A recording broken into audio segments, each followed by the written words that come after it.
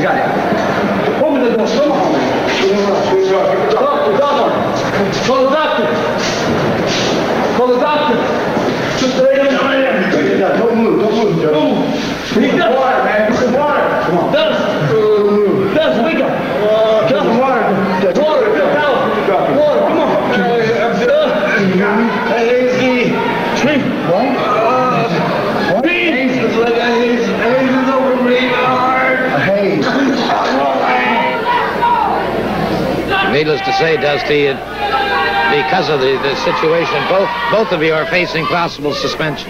God, let me tell you just real plainly to you, and let me tell the championship wrestling of Florida and everybody else involved. This thing is started.